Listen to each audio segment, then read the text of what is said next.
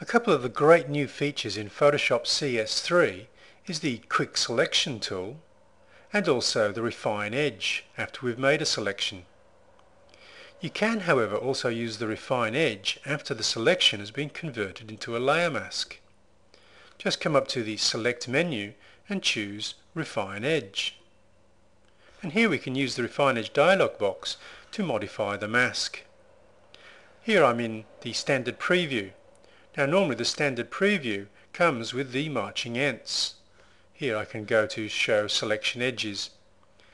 When I'm using this to modify the edge of masks, however, I switch off the marching ants so I can get a clear view of the edge detail. Again, we'll come up to the View menu, go down to Show, and switch off the selection edges. I can now proceed to use the Contract Expand slider to modify the edge. Here, increasing the fringe pixels and moving in and removing those fringe pixels. You can see we're working in reverse here because, as you can see, I've applied the layer mask to the new background rather than to the subject layer. Let's go back into the Refine Edge dialog box and we can look at some of the other ways we can view this edge.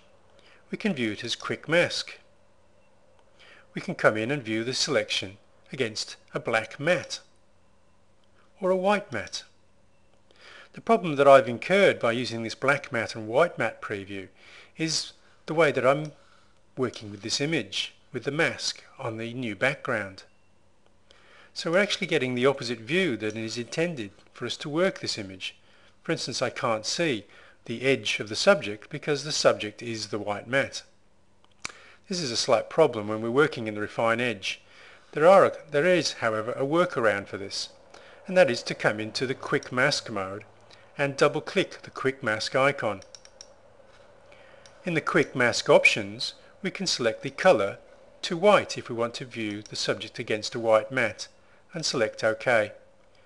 We increase the opacity to 100%, and we can switch between the masked areas and the selected areas, and select OK.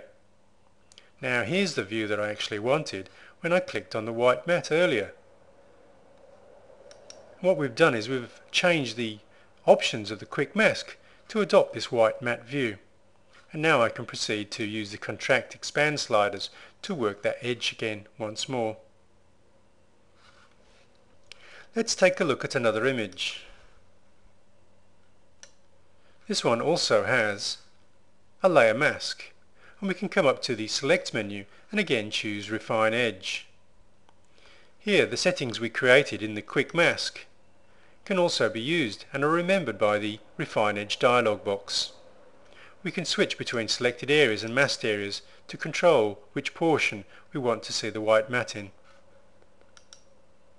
One of the limitations of the Refine Edge, although there is a vast improvement on some of the selection modifications we could make in CS2, is we still can't make a localized selection of an edge to work independently of the rest of the edge. In Photoshop CS3 Essential Skills, I demonstrate a range of techniques in some montage projects where we can work on just a localized portion of the mask independent of the rest of the edge.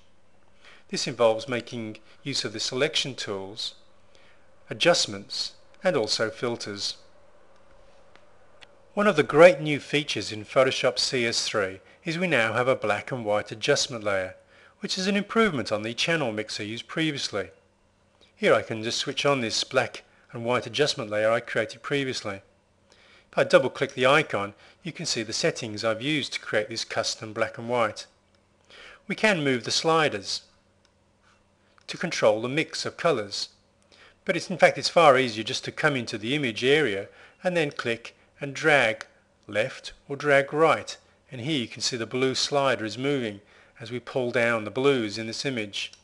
And if I click on the warm yellow colored rocks, click and drag right, you can see the yellow slider moving to the right. Although this is a fabulous new feature, there is a limit to how far we can push this before artifacts start appearing on the edges and also in the areas of continuous tone. In Photoshop CS3, I outlined some fabulous techniques using the channels and pulling in the information as layers. And here you can see the final result of doing a manual adjustment. And as you can see, we can still push it a lot further than the black and white adjustment feature can. In the Photoshop CS3 Essential Skills book, I outline how we can use the channel information. Here I've used the red channel to increase the drama of the sky, and I've used the blue channel as the basis of a mask to mask the foreground rocks and beach. Here again I've used the inverted mask to protect the dodge and burn layer, and I've also used blend modes. Here a linear gradient and a vignette to finish the final outcome. One of the improved features in Photoshop CS3 is the High Dynamic Range automated feature. This allows us to merge different exposures so we can get detail in both bright highlights and deep shadows by taking more than one exposure and then merging the data into a single file. The limitations of using this technique, however, is nothing must move in between the individual exposures. In the Photoshop CS3 Essential Skills textbook, I demonstrate a technique where we can get over this fact. Here, on this image, we have these ducks happily swimming along the river. But unfortunately, between the split second between the first and second exposure, we then incur ghost images of these ducks. In the technique in the Essential Skills book, I use smart objects, and then use the features in the ACR, such as the retouch tool, and a sophisticated mask to merge the independent exposures. One of the problems of HDR is we often end up with information in both the highlights and shadows, but the mid-tone contrast is quite nearly always flat. Again, in the Photoshop CS3 textbook, I show how we can expand the mid-tone contrast and yet still retain detail in the bright highlights and deep shadows. The supporting DVD that is included with the Photoshop CS3 Essential Skills book has over 8 hours of movie tutorials, high-resolution JPEG, TIFF and RAW images to support all of the imaging projects, multi-layered Photoshop files of all the completed projects, a stock library of royalty-free images, actions and presets to fast-track your editing workflows. The book is available from Amazon.com, FocalPress.com or MarkGaler.com.